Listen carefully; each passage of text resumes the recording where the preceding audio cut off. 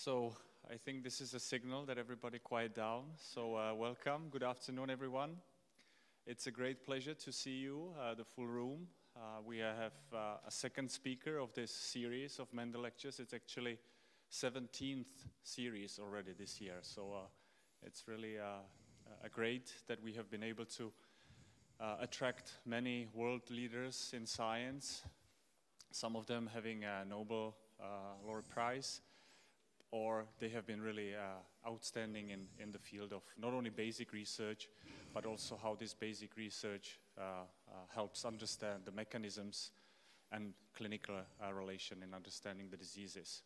And today's speaker is not going to be any different, so it's for me actually a personal pleasure to introduce Andrés Aguilera, and before I'll ask him to present the lecture, I'll of course introduce him.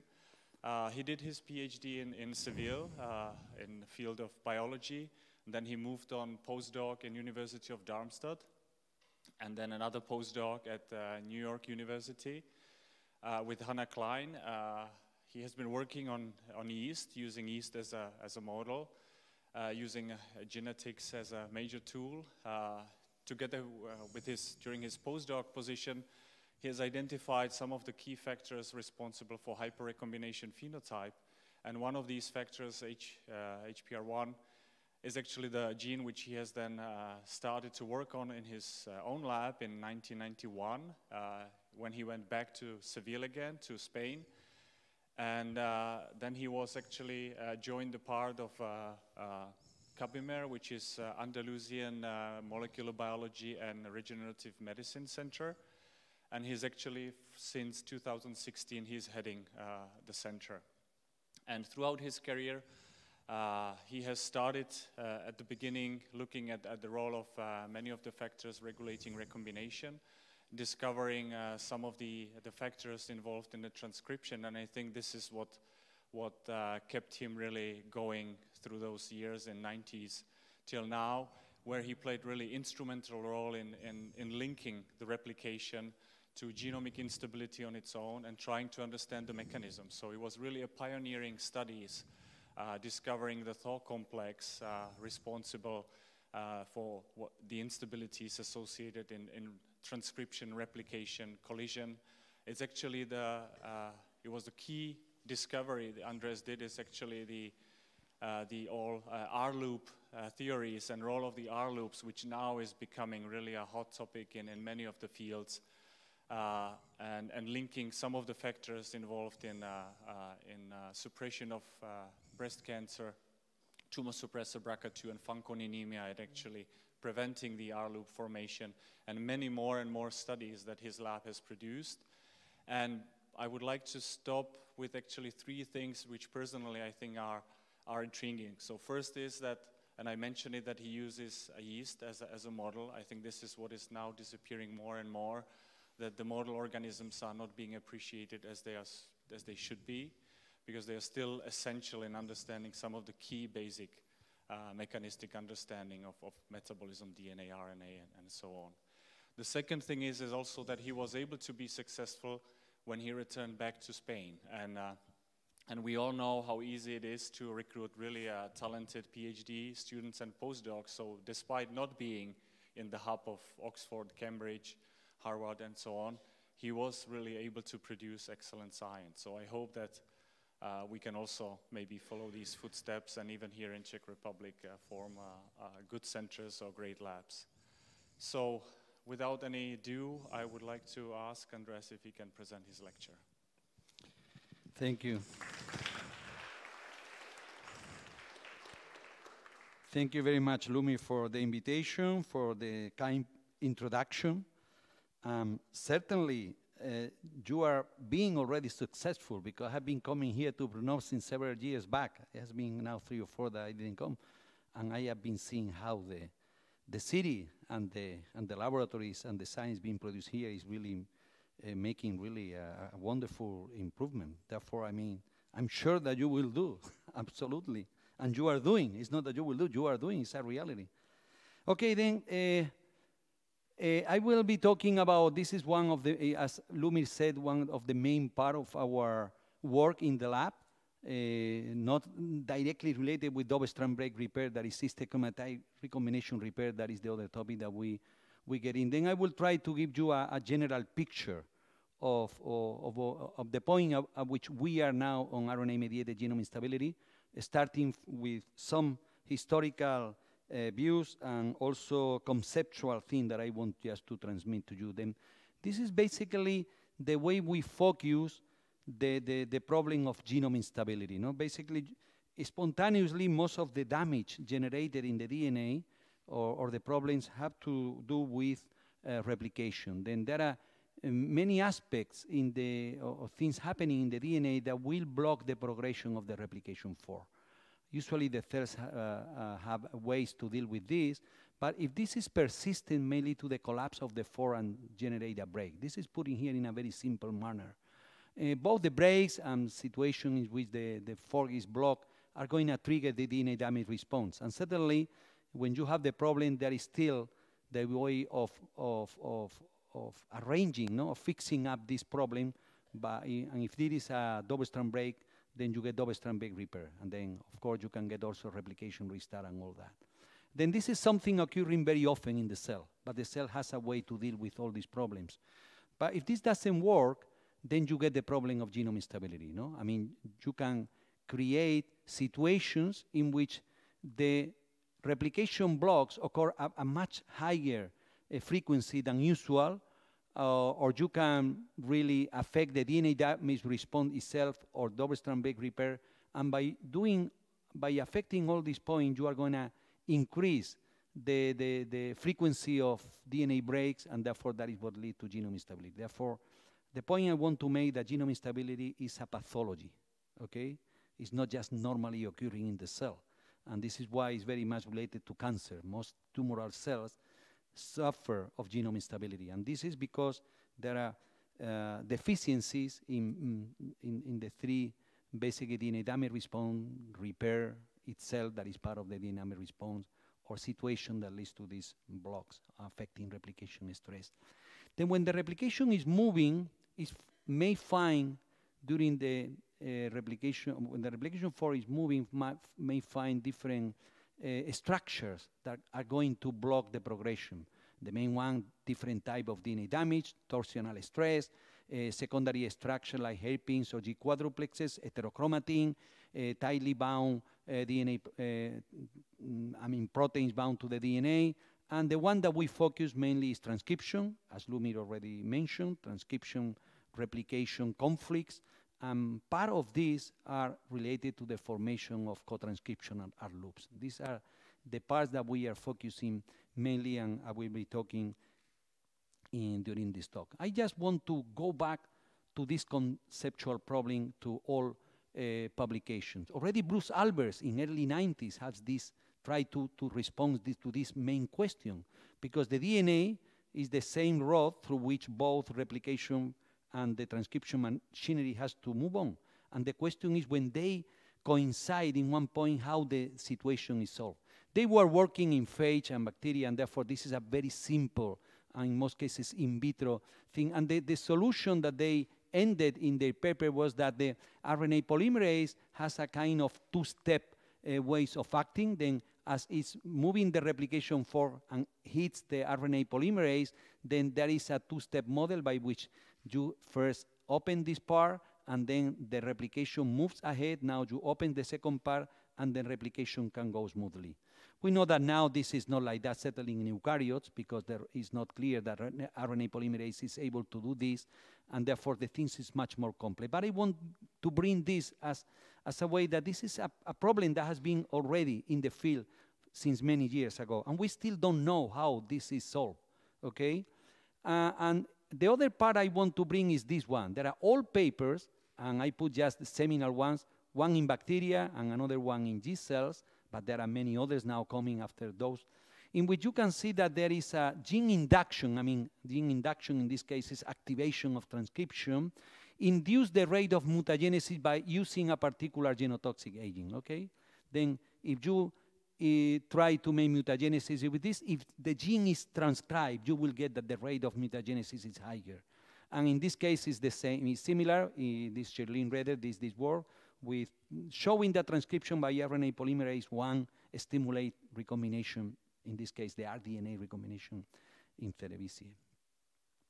Then I just want to show you with some data that we produce in the lab later on, because we try to make the connection with replication, because everything I showed you up to now is not connected with replication in terms of why transcription induce genetic instability measured by mutagenesis or by recombination.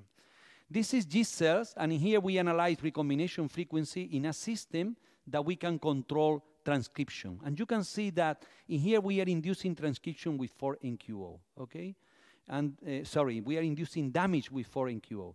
If the transcription is off, okay, the increase is very little, it's twice, I mean, the frequency. But if we now activate transcription, you can see that the increase in the recombination frequency is much higher, it's spectacularly increased. Therefore, transcription somehow is making the ability of this 4-NQO to get better into the DNA. That is what we always thought. That is, you open the accessibility to damage. And probably that is one reason, but it's not everything. And you can see that in here. In here we put a system, we design a system. This is yeast. We can do that, as Lumi said. This is the advantage of using yeast. We can confront a transcription and replication machinery, okay? And then we activate transcription and see what happens in the frequency of recombination. This is with the transcription off. And then we keep the cells in G1 so that replication is not occurring. If we activate transcription, the increase is minor. But if we activate, and this is because we put in here a G1 promoter. If we put an S promoter, I mean a promoter that is activated during S phase, you can see that there is a huge increase. Therefore, in order for transcription to increase the replication rate, you need to have replication going on. The recombination rate, you need replication to be going on. And this is where how we get into this concept of the conflicts. You all know this. This is just for those of you that are not familiar now with the actual picture of transcription. Transcription is very complex process because it occurs coordinated with different steps. We have pre-initiation, initiation, elongation, termination of transcription, but at the same time, there is RNA processing, the assembly of the nascent RNA into a mRNP particle, a ribonuclear particle, and many of these proteins are cofactors or are RNA export factors that allow the export of the RNA, nascent RNA through the nuclear pore. And this is everything coordinated, and we have this coordination between, and coupling, and let's say coupling between transcription itself and RNA export through the nuclear pore in eukaryotes. Now we are moving and we are focusing on eukaryotes. Therefore, this is an important part of the formation of this assembly. Then, the aspect that we got into, as Lumi said, was the R loop. What is the R loop? You all know this is a DNA-RNA hybrid that has displayed the single-stranded DNA. There are different ways of detecting R loops. The most popular one is now using this antibody. This antibody also recognizes double-stranded RNA. Therefore, when one uses it, has to remove the signal with an RNase H, because RNase H removes specifically the RNA strand of the hybrid. But you can use other ways by using an inactive RNase H that binds to the DNA-RNA hybrid and stick there, or an RNase H binding domain fused to a GFP, whatever. And there are indirect ways that are very, very useful, like the bisulfite mutagenesis, for example. Why? Because as you know, bisulfite works on single-stranded DNA. Then you can use the bisulfite to make in vivo, you isolate the DNA and you make now this mutagenesis, and now you can sequence. And then by sequencing, you can go molecule by molecule and you can infer the length of the DNA-RNA hybrid, okay? And this is the size. I want just to bring this into this concept, because sometimes we don't realize. I mean, as you know, during transcription, there is a very short RNA-DNA hybrid inside the RNA polymerase. This is 8, 9, 10 nucleotides. This is very small. This is not what we are talking when we talk about an R loop. R loop is generated behind the RNA polymerase, and it can go from 50 base pair to 1100 base pair. I showed you some data that we produce in yeast cells, and you can see different single molecules analyzed. You can see that we go from 50 to almost 400, in this case 500. These are different mutants. Some of them, their loops lead to instability. In some others, they do not lead. In some cases, we have wild-type mutant, we have histomutant. And the important thing is that you see that the average in this particular age is about 160 base pair. I think it's important just to keep that in mind. The type of a structure that we are talking about is this size, but they can go really high. But now, as this has been moving on, we know that DNA-RNA hybrids can be formed also in normal cells. You don't need to have a particular condition that increase their loop. And this have been worked out by many laboratories, and we can see their loops in retrotransposon, in RNA pol 2 genes, in rDNA, at the telomers, etc., RNA pol 3 genes, and even in the centromeres, we can see accumulation of our loop because they might be structural there, and they are associated with probably compaction of the centromere, and also in antisense RNA, no, at the 5' and 3' of them. Therefore, you can, using what is DNA-RNA immunoprecipitation, detect regions where normally our loops might be formed, okay? And therefore, they are there. The question is they don't need to necessarily produce a problem. Then, what is the biology of the DNA-RNA hybrids of their loop? Well, we know that they work in class switch recombination and immunoglobulin genes. The class switch recombination occurs between the S regions, and in order for that to occur, you need transcription, and this is associated to formation of DNA-RNA hybrids. Mitochondrial DNA replication initiates in a DNA-RNA hybrid, long DNA-RNA hybrid, that is produced by RNA polymerase. Transcription regulation and termination, there are now new evidence for that, especially from Nick Proufus' lab. Long non-coding RNA-mediated silencing might be related in some cases of a loop. Certainly, you know, CRISPR-Cas9. CRISPR-Cas9 use a guide of RNA and makes a DNA-RNA hybrid to get into there. Therefore, the DNA-RNA hybrid is a natural thing occurring in the cell, and cells deal with that. In some cases, they take advantage. But if you produce too many, the main problem is genome instability. Okay, there are many conditions in which you cannot control the levels of their loops, and because that, then you get the problem of the genome instability. Therefore, how do you get into the genome instability? There are two ways. In non-cycling cells, the single-stranded DNA is more susceptible of damage, okay? Nucleases, genotoxins, ROS, they can act better on single-stranded DNA. Therefore, this is believed to happen in G0, G1, certainly in S phase, but certainly that would be the main aspect. Now there are studies in which you can see the accumulation of R loops in neuronal cells, okay? And therefore, you would think in this way. But during the cycling cells, what the main problem maybe is because they are helping the RNA polymerase into this replication transcription collision, okay? This has been studied in head-on and in codirectional. It's much stronger, the problem in head-on. Why? Probably because when we have a head-on situation, the RNA polymerase is still there. When we have a codirectional, the MCMs proteins, that is the replicative helicases, might be able to remove the RNA. We don't know, but certainly, and we knew that before putting into here their loops, we know that the collisions are more problematic when they are in head-on. Then I want to show you some genetic things. And this is the FAC complex. FAC complex is a chromatin reorganizing complex.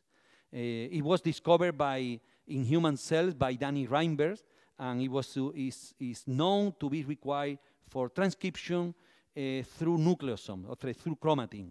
And basically what it's doing is swapping the nucleosome ahead of the polymerase to behind.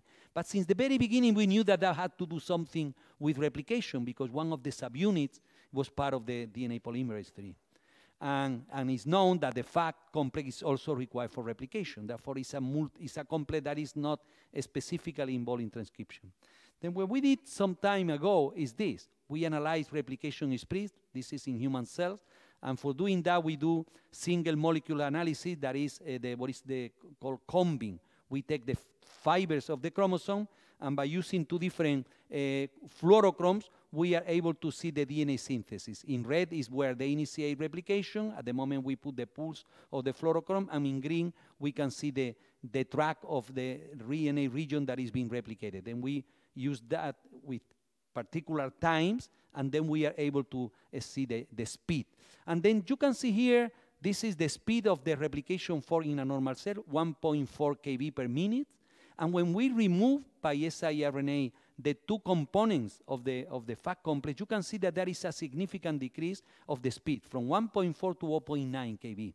Okay? This is just normal cells. And this is accompanied by an increase in damage. This damage is seen by single-cell electrophoresis, the COMET assay. We just put the nuclei in an electrophoretic field, and if the DNA is broken, then they will migrate, and then you see that. But this is normal cells, okay? Problem in replication, damage. And now what we do is we inhibit transcription, and for that we use cordycepin that inhibit the incorporation of the adenine. And you see what happened. Now we don't see the problem in the replication fork speed, and now we don't see the damage. Then this is amazing. I mean, this is telling us that this is a complex that perhaps the main function during transcription and the main function during replication is to deal with the situation in which you have the conflicts. It's when we really see the problem, no? Because we now, it looks like that if we don't have those conflicts, now this is not a problem, okay? Now, of course, you can say, well, but if you use cordycepin, you are blocking all the transcription and everything, and therefore, and then no, because we are able to reestablish replication. It's not that we are stopping the metabolism of the cells. Replication now move faster, and the damage is not produced, okay? Therefore, this is in favor of that.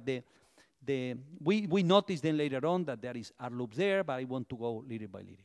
Then the question is, cells need to actively prevent the formation of their loops. Because if they form at a high level, we get into the pathology of the genome instability. What I put at the beginning, no? We can increase genome instability by conditions that increase the blocks in replication. And this is what we are trying to move on. Then there are two major types of proteins that we believe are acting on our loops. One is preventing the formation of their loop during transcription. And for that, the RNA is forming this nucleoparticle, and somehow the cells has to deal with the fact that this RNA is not able to go back and form their loop. But if they form, now we need a particular enzymes that will remove them, the one that are non-RNase H. Okay, the H comes from the hybrid, it eliminates this one. But RNA DNA helicases are coming now as a major player in this. The first one was senataxin in human cells, SEN1 in yeast cells, but now I will be talking about some of them, and I will bring you into the discussion about this problem. Then during transcription, as I mentioned, there are a number of proteins that are binding to the RNA. Many of them are working at this interface between transcription and RNA export, and when you remove them, you have both a transcription elongation problem and an RNA export problem.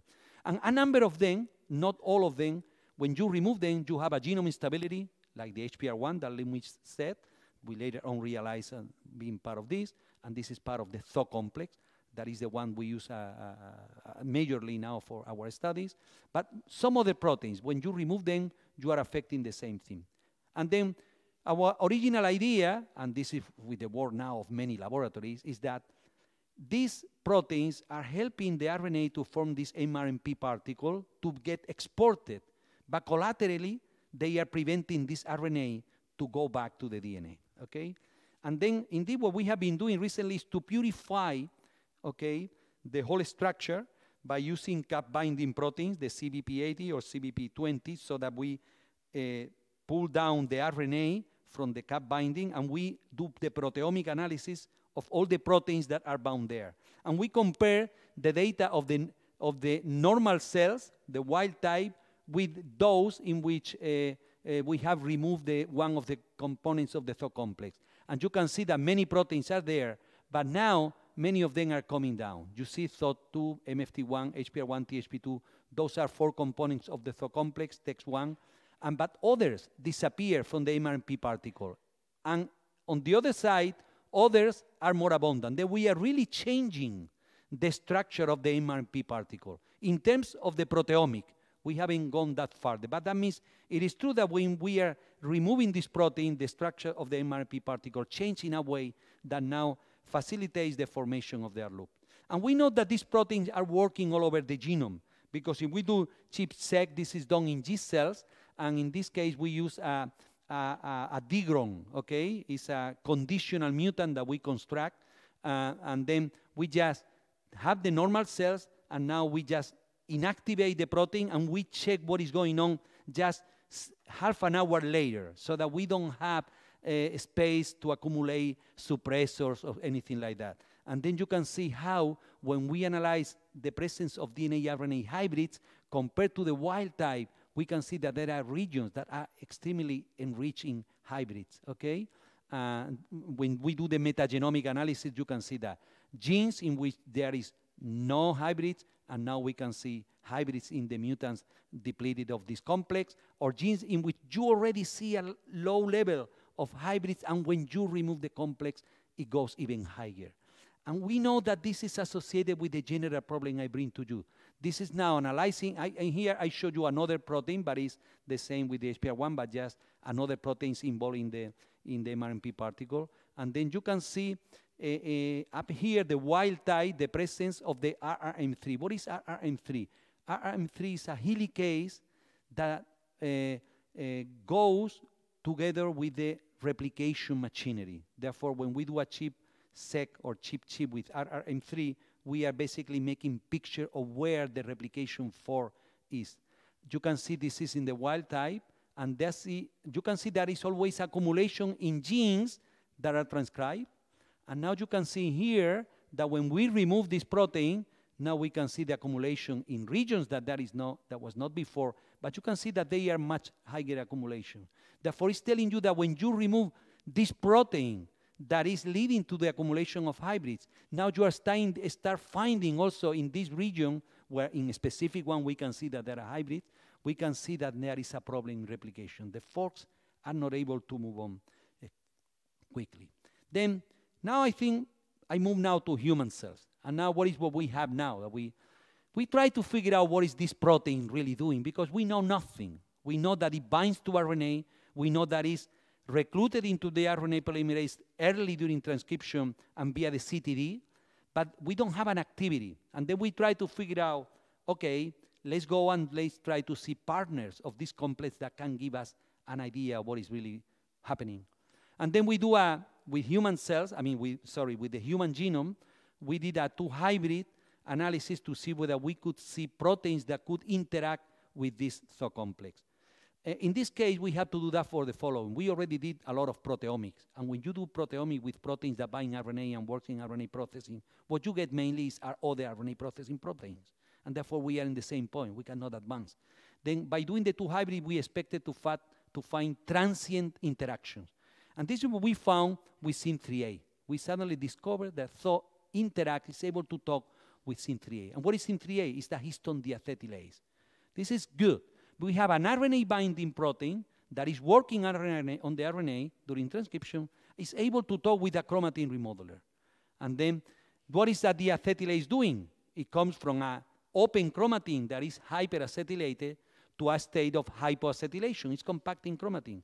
Then we might think, it's what we have in hand, but it's difficult to show that during transcription, this protein has a different role. Thought is important in RNA export, transcription, but collaterally is preventing by allowing a normal mRNP particle, preventing the formation of the hybrid. But in order to ensure that, we believe that it's able to talk to the SYN3A complex that is conserved from yeast to human cells to act in a way that now will transiently deacetylate histone to close chromatin so that you are preventing the formation of the hybrids. You can see this here, no? This is the analysis, this is the analysis of the acetylation of histones when we deplete some of the components of the SYN3A complex. In here we study histone H4, you can see the levels of increase. And we can see the increase in the DNA-RNA hybrids. We are reproducing the same phenotype as when we remove the THO complex, okay? And therefore, it goes in favor. I will show you just this data because this is public. We study the damage and all that, but I will not go through. But then what we do is, let's say this is general, then we use a general inhibitor of deacetylases. And then we use in here 2 different amounts of TSA, 100 nanomolar, 250 nanomolar. And when we do immunofluorescence with the DNA-RNA hybrid antibody, we can see an increase that is going up as we are increasing the amount of TSA. Then certainly, if we are opening chromatin, we facilitate the formation of the hybrids. And the idea that the THO complex is able to this complex, I think, may make sense. But now, I remember remember that we are talking now about this level, the chromatin, the RNA covered by proteins, and this is preventing the formation of the hybrid. But this may happen accidentally, and then you need additional ways now to remove that. And then here we focus on one DNA RNA helicase, that's UAP56, but we knew that this protein interact with the THO complex. The Ed Hurp lab say that it forms a larger complex, TREX. I think that complex is formed really on the DNA.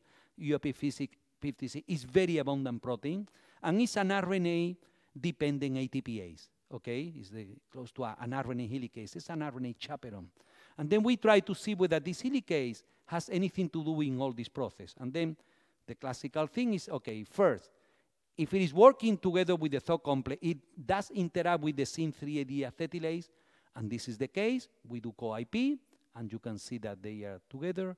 And this is, I guess you can see here, this is proximity ligation assay. This is a cell biology assay in which you use the two antibodies, and then you have an oligo that allows you to do PCR, and then you have the fluorochrome. Then the two proteins are very close by, then you see the signal. You see that only when we put both together, you can see the red dots. That means that the two proteins are able to talk, importantly, inside the nuclei. Okay? Therefore, these two proteins talk together. Okay? That is expected. The second is, do we accumulate hybrids? This is the immunofluorescence. In this case, we didn't remove the hybrids from the cytoplasm, that most of them are mitochondria. There is a lot of hybrids forming the mitochondria because they replicate like that. But if you calculate what is the intensity inside the nuclei, you see an increase. And if we do immunoprecipitation in different genes, you can see that there is a relevant and significant increase. And importantly, we are able to remove the signal if we overexpress RNase H. This is important, okay? Therefore, we are really seeing when you remove this protein that there is an increase in hybrids. And again, this hybrid leads to damage, because if we see damage by one typical marker of double-strand breaks, that is gamma H2X, okay? Or by COMET assay, you can see that there is an increase in damage in both cases, no matter how we measure that.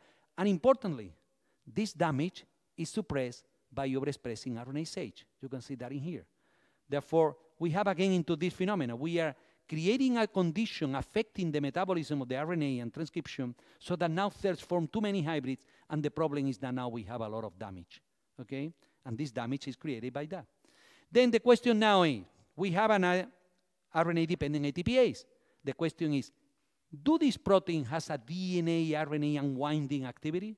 Then we contacted Patrick Sung, that is a wonderful biochemist, and we provide them the system to purify the proteins, the wild-type protein, and two mutants. One is an ATPase mutant and ITP-binding mutant.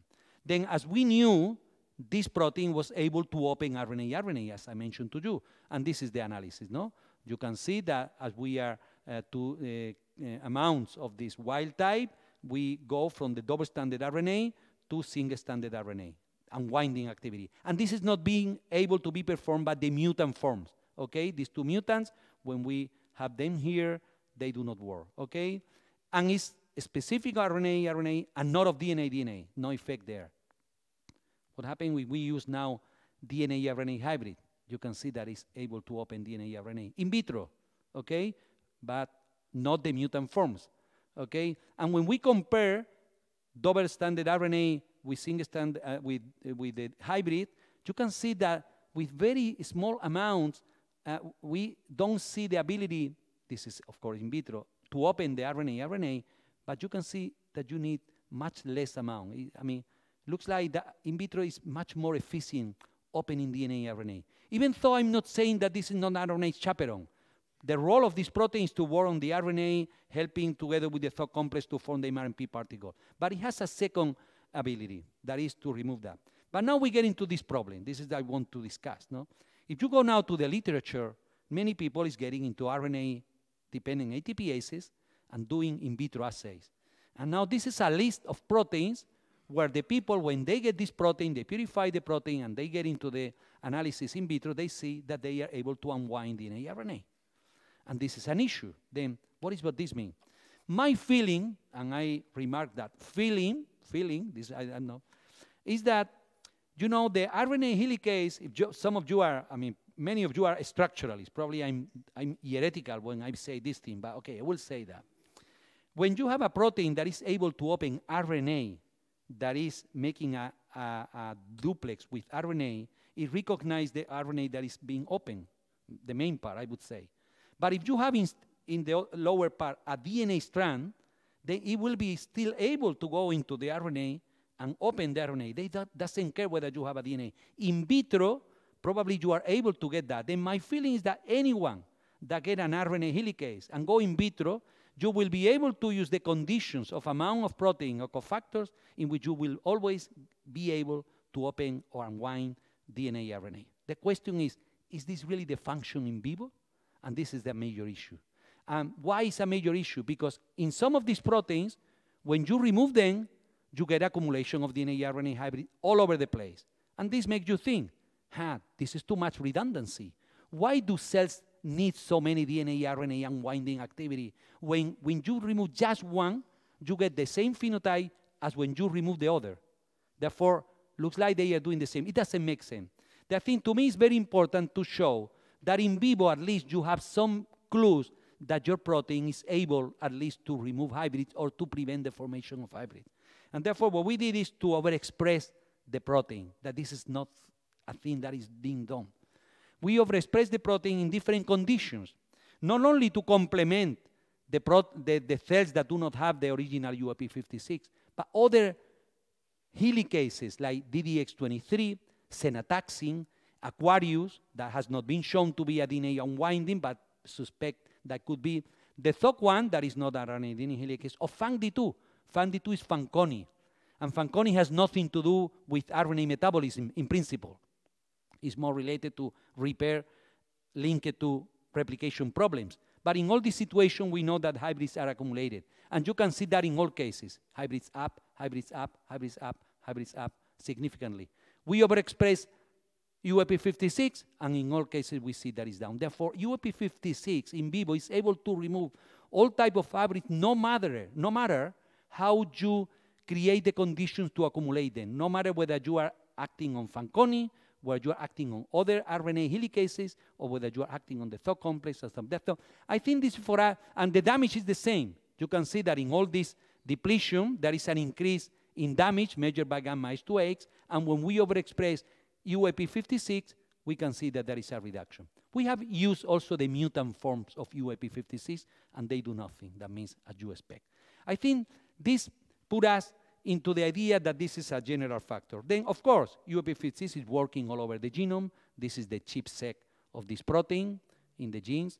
You can see the accumulation of hybrids in normal cells, and you can see that it's higher when we deplete UAP56. This is DRIPSEq, precipitation of the hybrids using the antibody. And if we do the metagenomic analysis, you can see that indeed in cells depleted of UAP56, there are higher levels of hybrids. And when we go to a gene, it's a meta-analysis, you can see that all over the gene being increased toward the 3' end, there is a larger amount of hybrids being accumulated. Therefore, we get into this picture. Certainly transcription, the role of transcription is to produce an RNA. But transcription has a danger. And the danger is that RNA is reactive. And therefore, I think evolution collaterally developed new function for these proteins that their main function is another one. The THOC complex is working on the RNA. I put just the 3 that I have been working with, but certainly there are others. And this talk to UAP56, because if accidentally a hybrid is formed, UAP56 is there, not only assembly the mRNP, acting as a chaperone, but is able now to remove co-transcriptionally the hybrid. And the SYN3A, that would be a way to close chromatin. Now let's think about things, because in the field, if you ask somebody, what is the major function removing hybrids? Then you would think, RNase H. Then I sometimes get, what 4 cells do you need? But you have RNase H. And this is wrong. And why is wrong? These people might think in a different way, but when you move to human cells, you have 100 kb genes, 600 kb genes, no? Then imagine that during transcription, accidentally, one short region form a DNA-RNA hybrid. You have to remove it. What happens if you remove it with a ribonuclease H? That you cleave the RNA. Cells doesn't want to do that. It doesn't make sense. RNase H are more involved into Okazaki, in other type of hybrid, but co-transcriptionally, for a long gene, it makes much more sense that you have an RNA DNA unwinding activity that release the RNA and you can continue, okay? I think that is important, but certainly this is, if you want, philosophy. But I guess that it makes sense. Okay, then let's go to the final part. That is, still, the RNA may stay there because, as you know, in nature, not everything is black and white. Part of this will be leaky, and some of these hybrids will remain there. And this is where what Lumi mentioned about Fanconi, BRCA2, and all that. Then, if the RNA is still forming the hybrid at the time that replication 4 is coming, then we have a problem. Because now you will stack the fork. And you have to solve this. And the way we think after finding the BRCA2, the FAC complex that I mentioned, the Fanconi pathway, and now there are others, that they accumulate hybrids is because this is interpreted as a block that could be an intertranscross link also. Avalu, this is an interesting question also, because when people use mitomycin C, we always think in intertranscross link between 2 DNA strands. But if you have a hybrid, the intertranscross link may happen between the RNA and DNA. Therefore, the question is, the cell has to deal with this, and as long as you have Fanconi, you will be able to pass through. And then, indirectly, the hybrid will be removed. Therefore, it's not that these functions are necessarily acting directly on DNA-RNA hybrid. It's acting on the fork that has to solve the problem, and in order to solve the problem, you have to bypass the hybrid, okay? If you don't have them working, BRCA might be involved because you may break this, okay? But if you don't have them, the fork gets stuck there, and therefore you don't remove the hybrid, and this is why you would see the accumulation. Therefore, the concept is different, okay? Now, you can see then, if in cells depleted of UAP56, I want to focus on this, because this is unpublished and I wanted to bring. Then what happened in replication? Because then when we analyze combing, this is the normal cells, 1.6 kb per minute. It comes down to 1.34 kb per minute. The speed is slightly reduced, but significantly reduced. And when you treat with RNase H, this is a wild way of removing the hybrids, now the speed is the same. But the main thing is not the speed when you want to talk about stalling of the replication fork, is the asymmetry. Why the asymmetry? You know, the way that the combing measure is you start in the region that is where the origin of replication was, and then you see the two arms of the force coming away. Then, if there is a reduction in the speed, usually the two strands that you see as being replicated should have similar size, right? But if there is a block in one of the sides, it's very unlikely that the block on the other side is going to be exactly at the same position. And this is what we measure asymmetry. That is, how long is one side versus the other. Then the highest is the asymmetry. It's telling you that there is a problem with the stalling of the replication fork. And you can see this in here. This is the asymmetry. It's an arbitrary unit, 17.7. When you remove UAP56, it goes really high. That is a high asymmetry, is telling you there is something happening because one side of the fork is much longer than the other. And when you overexpress RNase H, this disappears. Okay? Therefore, it's telling you that it is real. I mean, you are increasing artificially in this case because you are using a condition that increases the hybrid. You are really having a problem with that. And not only that, I think, yeah. Not only that, but you can see here that we can see that in those sites where we have the conflict, transcription replication, you expect Fanconi to come there to resolve the problem. And you can see that nicely here. This is FANCD2, okay? Once you deplete UAP56. RNase H is marked with a GFP, and you can see that when we have the cells transfected and overexpressing RNase H, now we cannot see FANCD2 foci.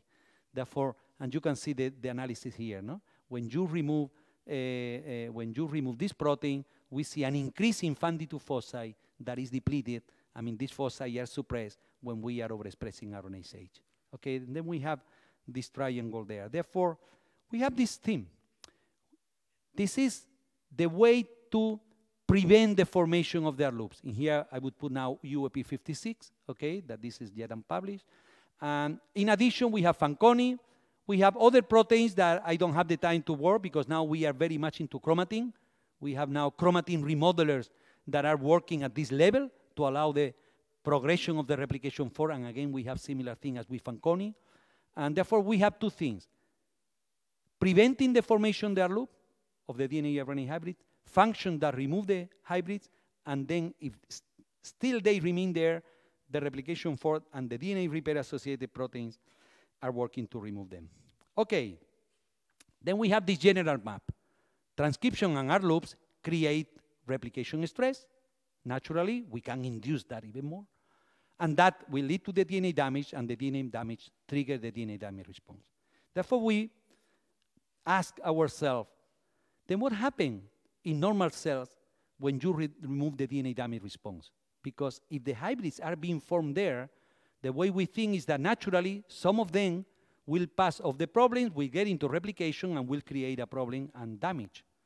And then what we did is a general screen for different factors, okay, that are from the DNA damage response gene. This is a library of about 400 different genes. And then you can find, by measuring directly the increase in R loops, that many of them increase R loops, okay?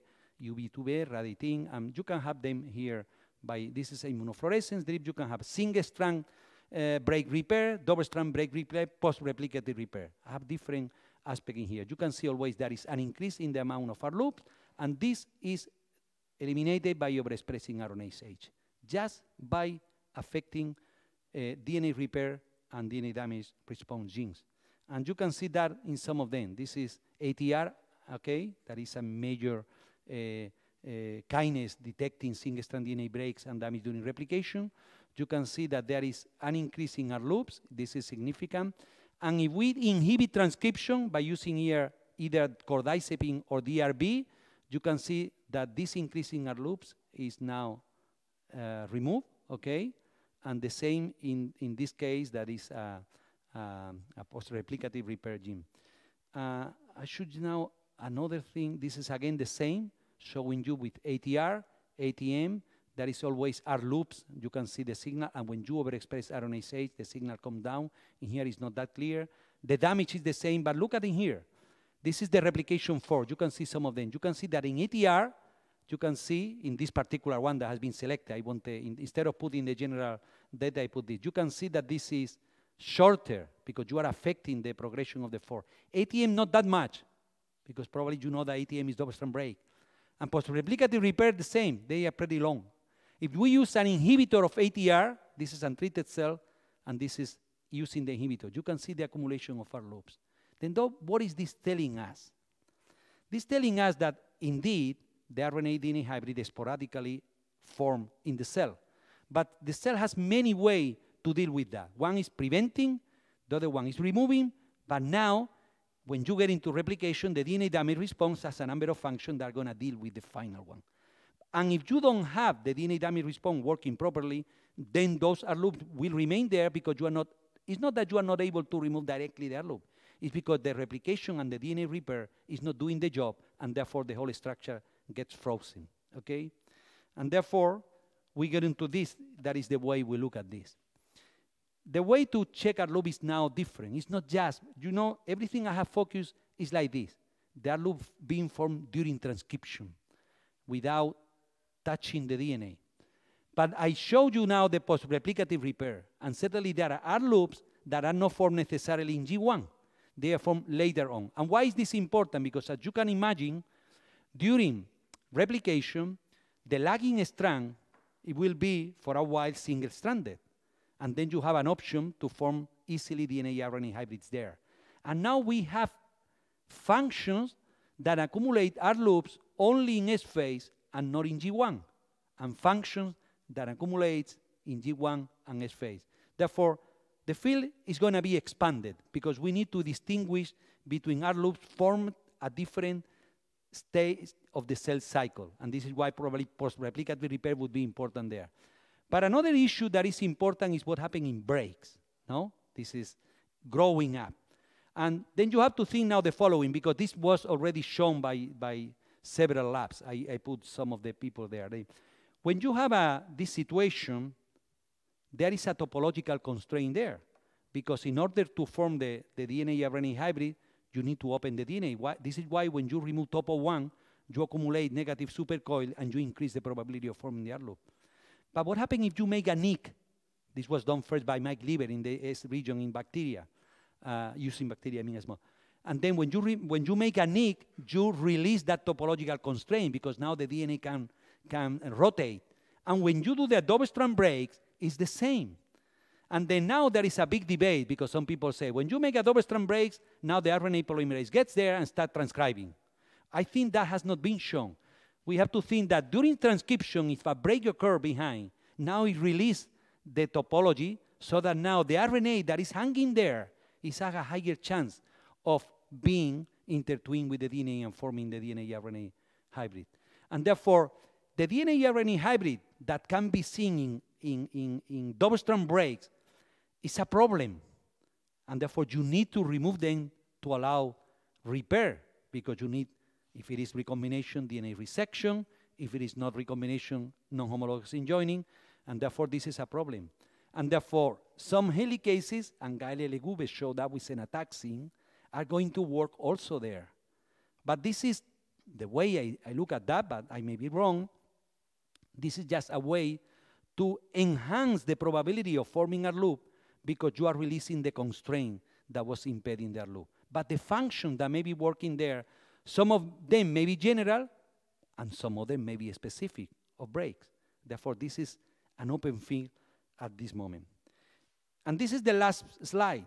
If you go now to the literature, you will see all these many proteins that different laboratories has been showing that when you remove them, increase our loops. I showed you the DDR.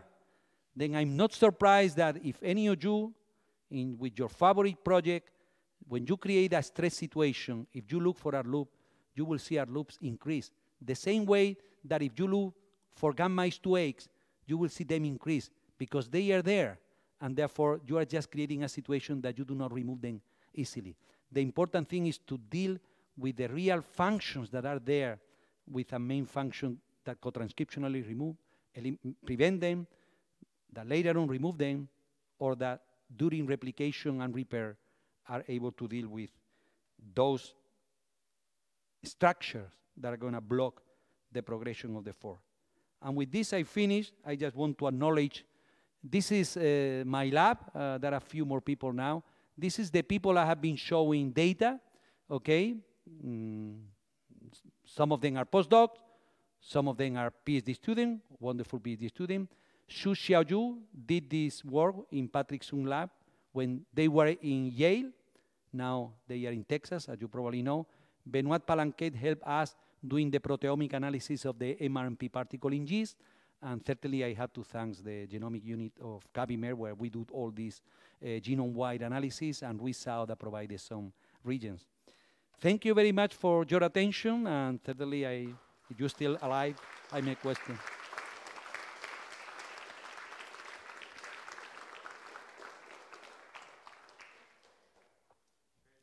Much, Andrés, for your lecture. Before I'll give the audience chance to ask questions, I would like to give you as an award to your scientific excellence and also your perseverance in following the theme, which at the beginning not too many people believed as a real biological problem. Now I have to say that was very good for us, because we could work freely without competitors. Now there is competitors everywhere. That was an advantage, I have to say. Okay, thank you very much. Thank you. I really appreciate. You know, I am geneticist. I mean, my position, even though I'm in CABIMER, is in the university. I'm in the Department of Genetics, so I teach genetics. Therefore, coming to the place of MENDEL to give a talk, to me, really came to my heart. And thank you very much. I really appreciate.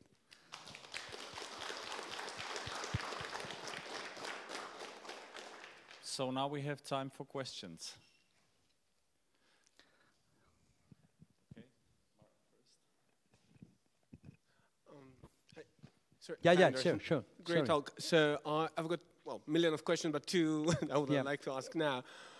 First, have you ever considered whether the DNA-RNA hybrids, the R loops, if you look at them from the point of view of homologous recombination, they might resemble of D loops. Do you think they might be used as an intermediate of a double-strand break repair, and might be one of the source of which you look at the induction of double-strand break repair? But you will complicate the story, because you have to bring RNA making a D loop that at the end will not help the. I mean, that is an intermediate that has been recognized, and that has been shown by Kathleen Simprich, that some of the nucleotide excision repair nucleases, like XPG and all that, they also recognize the flap structure, and they are able to cleave there. And then some of the damage that is being produced when I put there in G1 with the nucleases might be those one. But making a D loop as an intermediate of double-strand break is, to me, it's more complicated to see, because I don't see how that will help, because you have to bring an RNA, and that D loop itself, I don't know. I don't know. We have to. I might misled you a bit. What I meant was whether the cell actively discriminates between an R loop and a D loop, because if you look at them from like structure, yeah, the structure is the same. Yeah. So whether that might not cause an additional level of problems, not that they will be like using it as an intermediate per se. Yeah. Well, it may be, I mean, the case of BRCA, when we get the accumulation of BRCA, we don't know exactly, it may be related to that. But certainly having an RNA, I guess the cells will distinguish that. I mean, certainly, I mean, there are data, even from Steve Kay, from long ago, where they could see that the REC-A was able to do RNA, an R loop with RNA. Therefore, in vitro, you have those things. I mean, certainly there are data that might make you think in that possibility, but I don't know how that will help, but certainly, yeah, it's an interesting point. The other question was concerning the helicase, the RNA DNA hybrids and the helicase. Yeah. So a counter-argument to what you said would be the fact that the RNA DNA hybrids are more stable. Yeah, than absolutely. the DNA hybrids, and RNA hybrids even more stable. Right. So having factors that are more active on RNA DNA hybrids will mean that they require more energy in order to separate those two strands. Yeah, so well, they are more active. But yeah, why they? But I think the fact that in this particular case in vitro is more efficient, I think looks to me that is really an RNA DNA unwinding activity. When you have the opposite, then you don't know. But certainly, I agree that is a big point. But I don't know. I guess that you guys, as structuralists, try to relate structure with function, might have the answer for that. I don't know. But yeah, that is a point. Certainly, DNA and RNA are expected to be more stable. So if I remember correctly, several years ago, there were papers claiming there are small RNAs coming from loci. Fabrizio's story. Yeah, and there are several systems actually, and they even leave epigenetic marks on that. Right. Could you comment on that? Yeah, okay. It's a different story, even though Fabrizio is ending now in long RNAs. The story there is that you have it is true that when you have free-ended DNA, you can have RNA polymerase getting there. In that case, it's the synthesis of short RNAs. And those short RNAs form double-stranded RNA that triggers DROSHA, dicer, and blah, blah, blah. And because they propose that as a way to trigger DNA damage response. It's not exactly the DNA-RNA hybrid. Even though now they are evolving into DNA-RNA hybrid, I think that is a very complex thing, because now I think I was talking with some of you about this, the formation of PIC. PIC is the promoter initiation complex. This is very complex structure, because to me the DNA damage response is a stress response. It has to be a quick, fast response. Therefore, to me it's hard to believe that now you create like suddenly a promoter to start just the triggering of that. Then I don't know. The relation with chromatin, this is an issue. I didn't get into this. We are also working into that. The way we think that the DNA RNA hybrid is blocking the replication is more complex than this. We published this already, but we have mutant in yeast that are from histone mutants that increase dramatically the levels of hybrids, to the same level as when you remove Tho, but they show no instability at all. Then you have high levels of hybrids, no instability. Then we found some time ago, using C. elegans, human cells, and yeast, that the hybrids, when we had instability, were associated with the mark of condensation that is serine 10 phosphorylation of histone H3. And then what happened to this mutant of yeast is that they form hybrids, but they are not able to phosphorylate the serine 10. Then I think that the hybrid may trigger a further step of chromatin compaction that is what is really blocking. But those mutants are really intriguing. And Nick Proudfoot has, in the termination region, also a relationship, in this case, with histone 3K9 demethylation. That is a heterochromatin mark. Therefore, the connection between hybrids and heterochromatin and compaction is there, but we need to understand it further. And in some cases, the antisense RNA that is producing promoter is associated with hybrids and silencing. This is why, therefore, this is something that we need to explore further, but it's very intriguing. This is why we are getting more and more into chromatin. I always think about, I mean, you know, yeast, no? That is a way of silencing the whole chromosome X. How, I mean, this is because bring a lot of remodeler of chromatin, but how this happened, to me, is very intriguing, but now every time I see RNA, then who knows, perhaps one intermediate is a DNA-RNA hybrid. I think that is open, but it's certainly a very important point, yeah? So I'll also, Andres, ask you, I mean, from the massive response that the R loops cause to the replication, to me it's hard to believe that it's only like a coincidence of leftover R loops that, and if you look at the bacteria or mitochondria where they clearly play the role in initiation of replication, so yeah. There must be probably balance between the positive and negative role of the R loops. Absolutely. So could you maybe speculate more on the positive role of the R loops? What would be the advantage? Yeah. The way I see the positive, because this has not been explored, is that it's a structure that has been catalyzed by something. I think Christoph Nier has now this GADD45 that makes our loops in promoters. Then it's mediated by a protein. A protein goes there to make, it's different to the mitochondria and the class switching, because this is a region where you form a longer loop and this is control, and only there. But my feeling is that those with a positive role are mediated by proteins. It's not something occurring randomly, okay?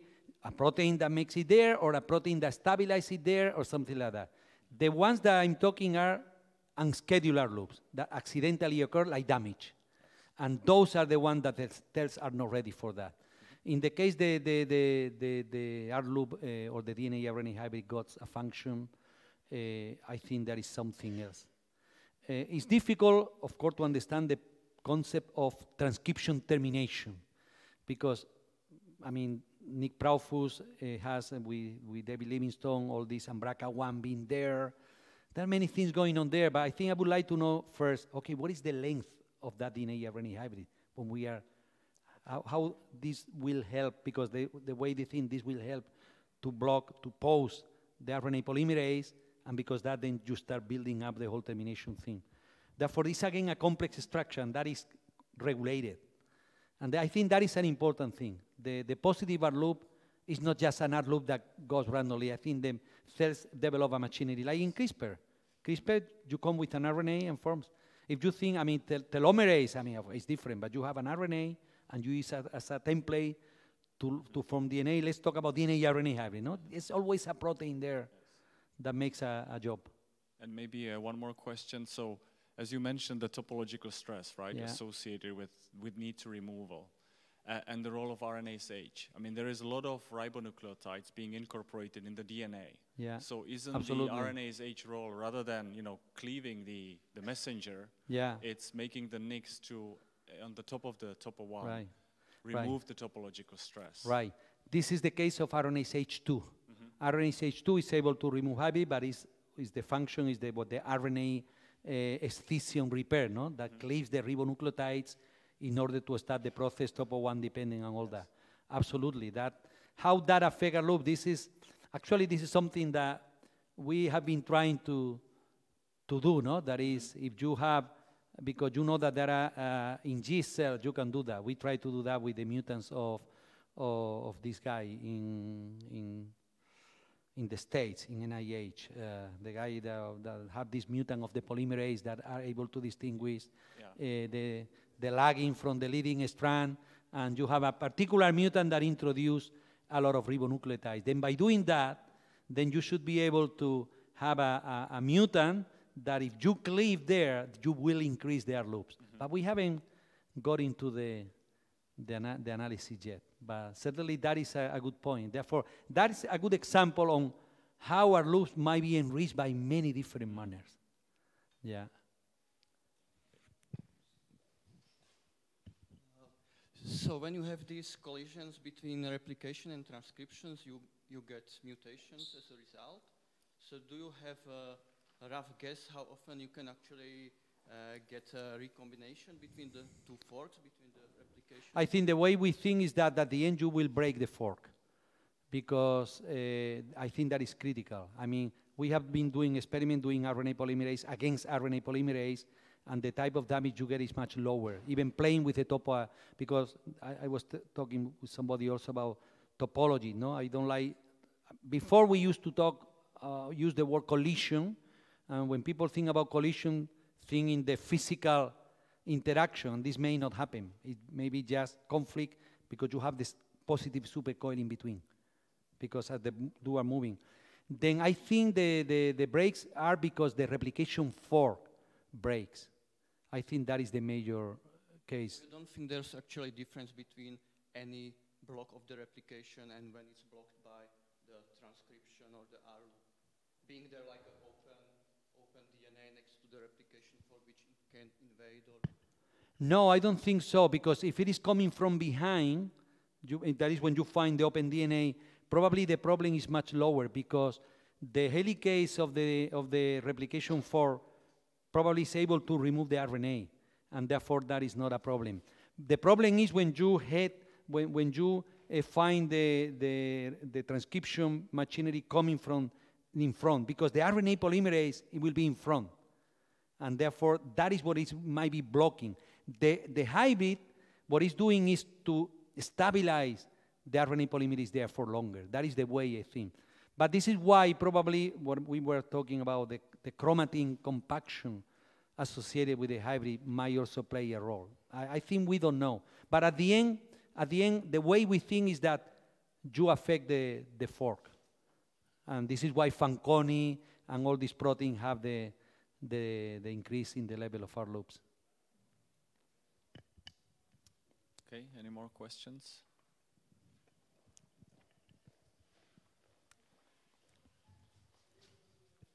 Sorry, I just had a question going more into the into the stability issue. So it's the antibody that you were presenting, people were using for CHIP, right? No, we don't do CHIP. We do not immunoprecipitate chromatin. We immunoprecipitate DNA directly. Okay, because I saw that perhaps someone might try to do a chromatin IP with the antibody. Yeah, that was in the old times. But the way to do that is directly DNA. We isolate DNA in a condition that we keep the hybrids, and then we purify directly there. And then we sequence the RNA. This is why we have the strand-specific signal. Okay, yeah. I see. So so you did a ChIP-seq with the antibody now.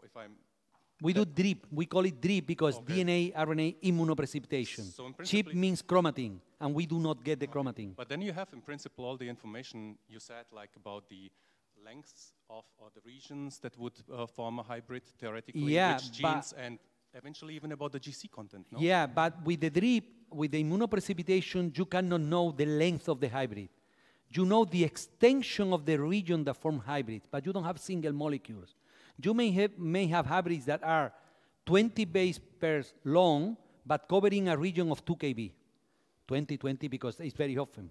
In order to get the length, you need to get single molecules and then analyze. And this is why bisulfite... I do agree, but I was like thinking there should be a correlation.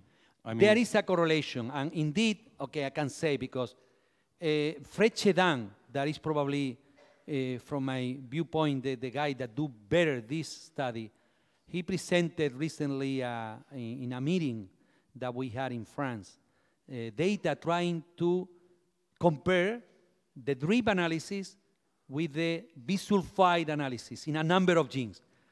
You know, the correlation was amazingly identical. We were really shocked.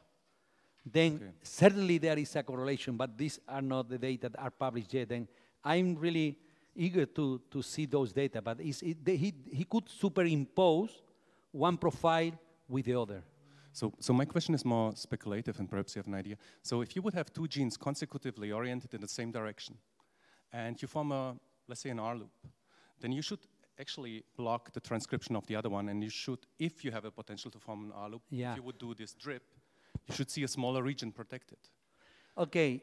I mean, I was like wondering whether you see this when you have two genes separated, then one polymerase will not go into the second one. But what is happening in the way you think, because they are loop also. I was thinking when they are moving in the same direction. Right, but then it's the same gene. And this is the way it is interpreted that an R loop affects transcription. It's not, I mean, it could act also on the RNA polymerase that produce the R loop. But the problem is that the RNA polymerase that are coming behind, because the RNA polymerase that are coming behind, then they will hit the R loop and they will block there. And this is originally, this has been always the model to explain why RNA polymerase do not progress through R loops. It's because it's an accumulation of RNA polymerases coming one behind the other. Absolutely. Yeah, absolutely. Okay, any more questions? If not, then please join me thanking for a wonderful talk, and I'll see you next week for Carl and Dean. Thank you, Andrés. Thank you very much. Thank you.